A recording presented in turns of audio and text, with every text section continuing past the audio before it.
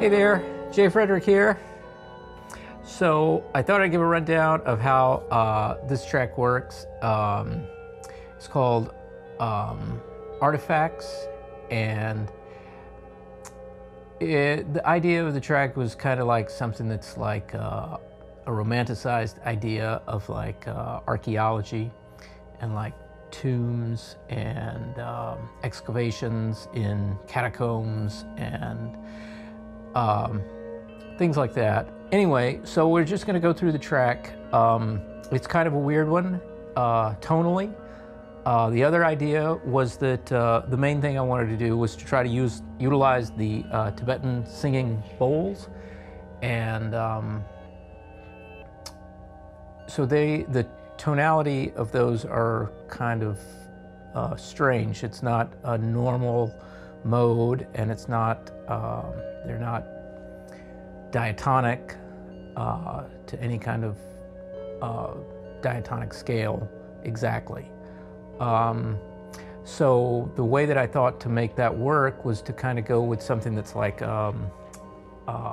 polytonal, so like two tonalities kind of working at the same time, that you kind of hear. You hear some of this in 20th century classical music a lot of 20th century classical composers at one time really were big on polytonal pieces. So the Korg Electribe is sequencing the Modular Synth. After that, I used the Ditto looper with a guitar and played some of the notes that I found, looped those up. At that point, I brought the bowls in, and I was playing the bowls more like an orchestral percussive instrument, like orchestral chimes or even vibes, as opposed to playing the bowls where you make them resonate by doing this. Okay, so how I recorded the bowls. I definitely wanted to record in stereo, so I've set up two of these. These are the Clippies. They're from Mic Boosters, the Clippies EM272, and you can get these stands also from Mic Boosters that has the Rycote suspension pliers on here, and these are just really inexpensive tabletop tripods that you get like from B&H. I get those from B&H. And you take these lavaliers, clip it into here. And so I have two of those set up in a stereo pair in front of the bowls on the table. And then I have overheads, two of these Audio-Technica AT4022.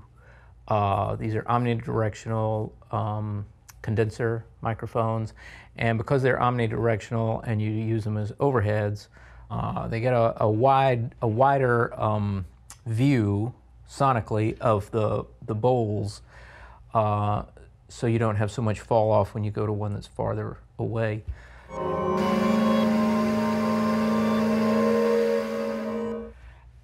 Okay, so the Korg Electribe, what's going on with that? So the first thing that I like to do with the Korg, especially for like the ambient kind of pieces, is to put the BPM as low as it will go. That way you get the longest sequence that you can have.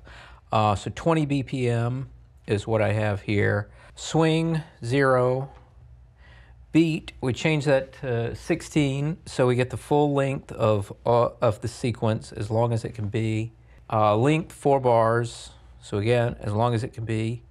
I use the wet reverb for the effect. The key, this part is important. The key that we chose was F sharp. I tried a lot of different keys and all the different modes, and the key of F sharp in the scale of, I'm not even sure what this scale is, to be honest. It's some kind of diminished scale. I can't remember, it's been a while ago. A few of the others were close, but the best one was this calm diminished scale with a total center of F sharp. So that's what we went with there. So if you go to the trigger mode of the Korg Electribe, then pad 1 goes here, pad 2 here, and then 3, that's a Korg synth. And so what we did here, this was the voice that I used to improvise freely. So on the keyboard, when you go to keyboard mode,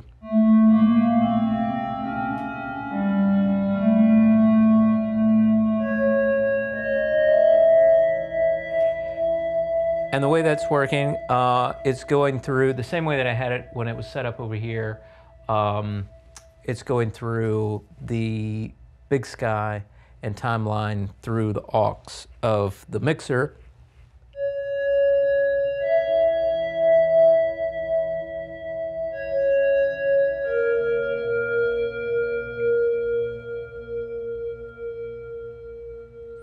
Like this. And the way we have this voice is we use the pulse wave, and we dialed in some of the modulation using the LFO triangle. The modulation depth we set to 16, and the speed was at 12 to give us this slightly out of tune.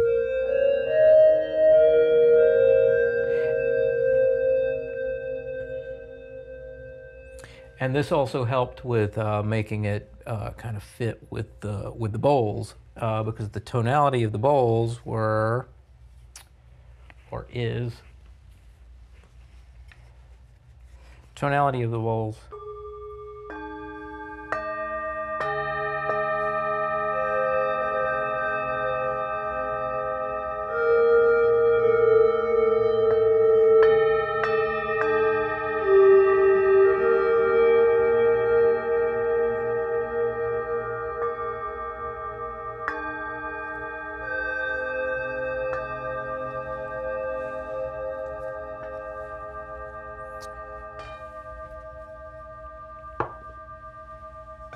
And then the other two voices from the Korg was just a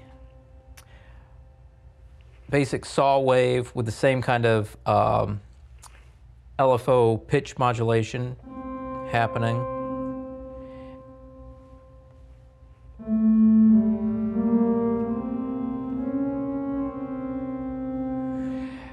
And it was doing kind of a drone that was basically making a pad. The one other voice was this, which was much lower in the mix, turned down on the Korg itself. I didn't use that. That was here, and this is. And so the trick with the Korg to get a drone is if you hold the pad down through the loop. When it loops back, you'll hear a click when it loops. But as long as you're recording, while you're holding the pad, when the loop cycles, then when it comes back, it won't have the click in it, even though you hear it when you do the initial recording. So that part sounded like this.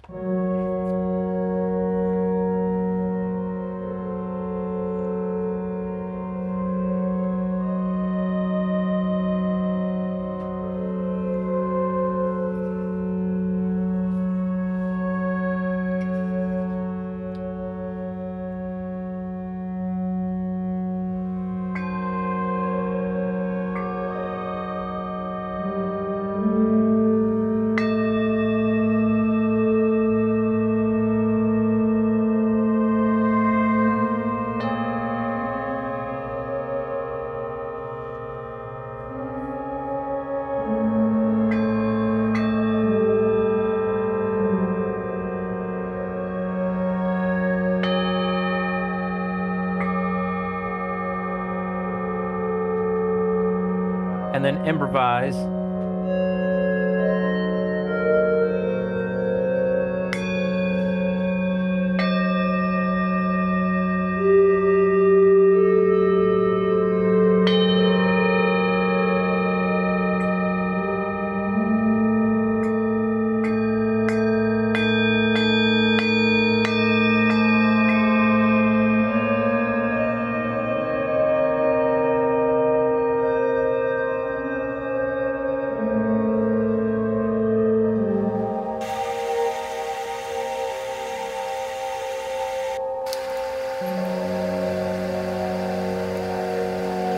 So next is the modular synth, and for the modular we had the elements. The voices we're using would be elements on channel 1 here, and of the MIDI to CV converter. Then we have channel 2 is going to rings. And rings is going through the monsoon, which is just, monsoon's just like another variation of clouds. And it's mostly just giving a lot of reverb. And that's really all that's going on with this voice. Both of those are sequenced with the Korg Electribe. So the next voice is the IntelliGel Plonk, and it's using the overtone sound, and it's going through the IntelliGel Rainmaker delay. I'm not using any of the comb filtering or this. It's mostly just a ping pong delay, and it is sequenced through the Doepfer A155 analog trigger sequencers. I have 2 of those, and they're 8-step sequencers, but I have them in a linear fashion so that you get a 16-step sequence, and you do that using the Doepfer A150 dual voltage control switch into the A182 multiple switch. That way you can have so that the sequences run, instead of 2 parallel 8-step sequencers, they run in a linear 16-step sequence. Then the last voice is the plots, and plots is sequenced through the A155-1 8x16 trigger matrix into using a clock divider here, the A160 clock divider. And it's a really simple, it's just one voice out of here, and that voice is used to kind of sound like the bowls, so it kind of has the same tonality. And it goes like this.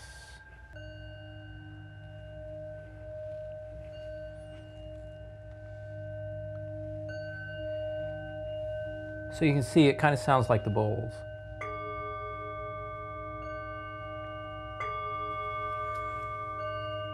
Sequenced here.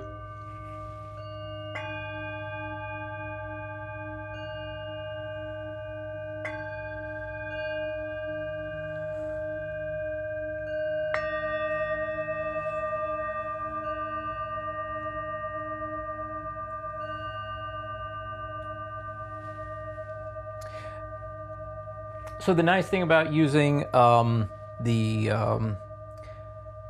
sequencers this way in combination with the Korg sequencing is that you can work those two independently. So you can stop the sequencer in the Korg and keep the sequencers going, and these two are independent. The stop and start is independent.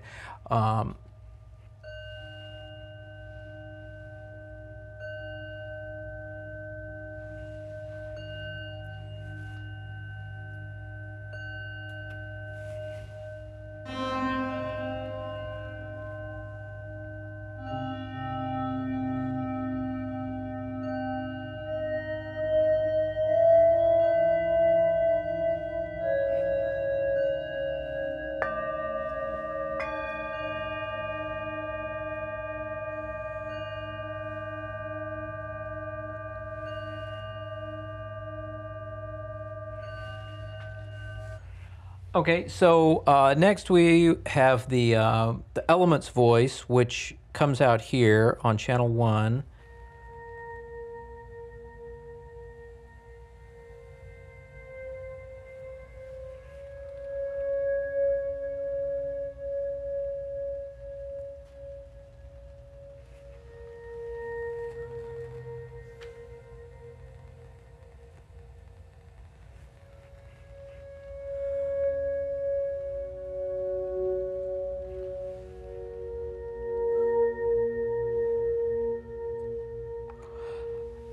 Then the rings through the monsoon.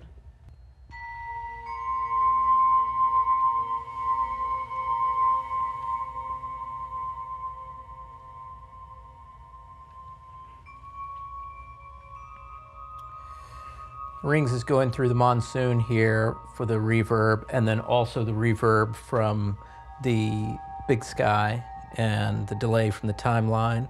Then we can add in the plonk going through the Rainmaker. And then finally, plots through the A157 trigger matrix.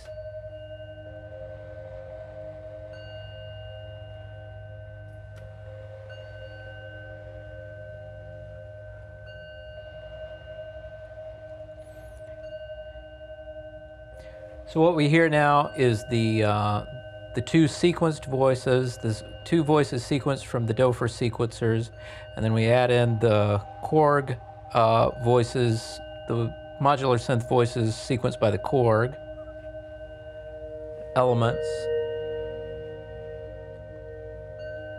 and the rings going through monsoon.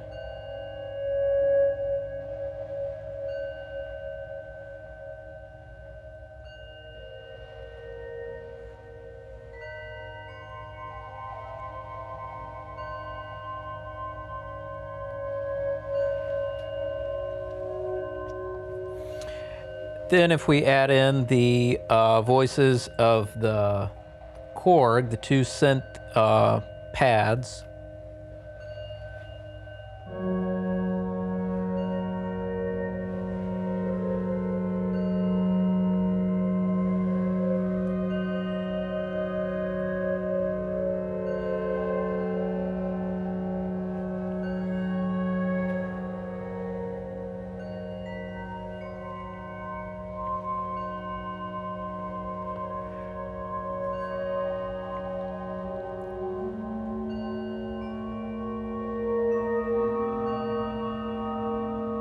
then the improvised Korg voice.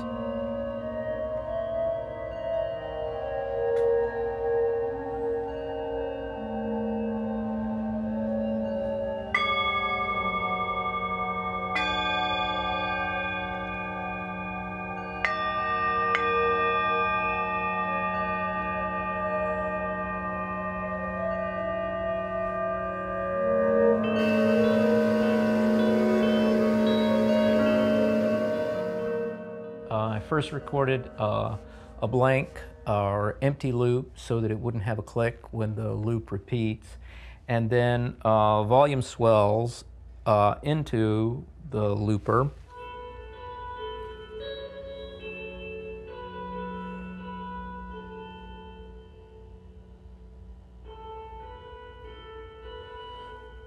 So that's loop 1, and then loop 2, played kind of the same material, but put the loop in halftime and in reverse. So when I take it out of halftime in reverse, the loop plays an octave up and in reverse, and that one sounds like.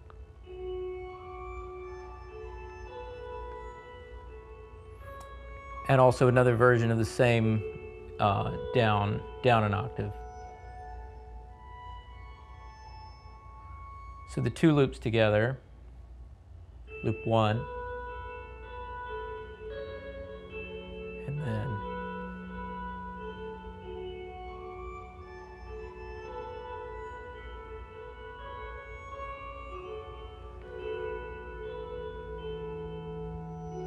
So anyway, you hear kind of how this has already established a tonal center within the guitar part, but that's different than the tonal center in the synth parts, which you can hear.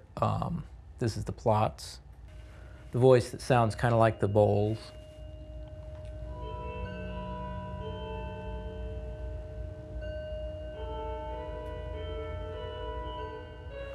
And the more of the synth parts that we add in, the more you can hear the separation of the two different key centers. So if we add more of the synth parts, these are the modular synths.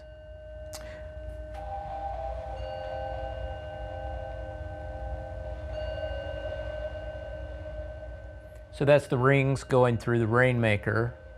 Both of these are the modular parts that are sequenced through the Dofert sequencers.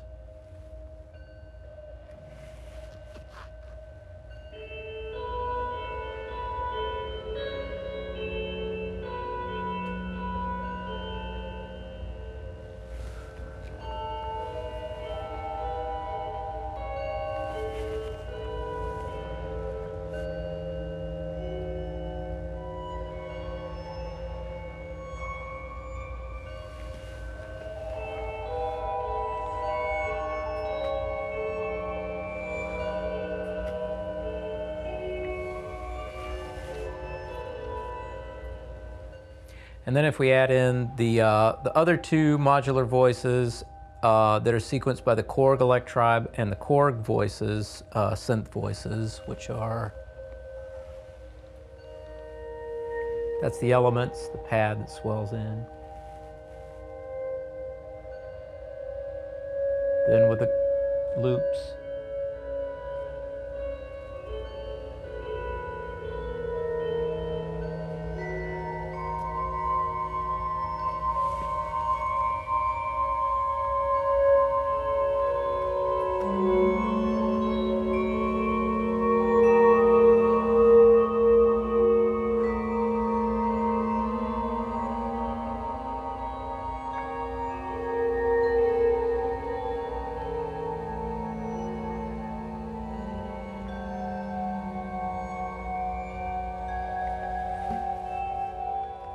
And then if we add in the bowls,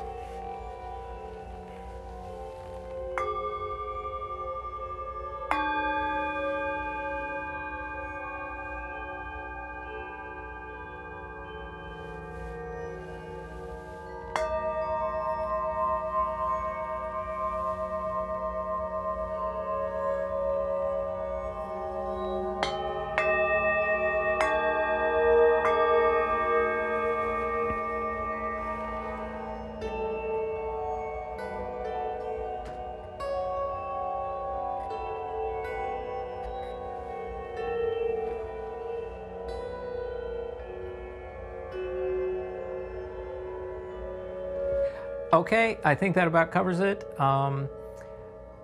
Don't forget to check out the full video of the performance. The link is in the bio. And also like, comment, subscribe, turn on the bell for notifications. And if you found this content useful, consider joining me over at my Patreon. Your support there is most appreciated and helps me to continue making this content. As always, thanks for listening and have a great day.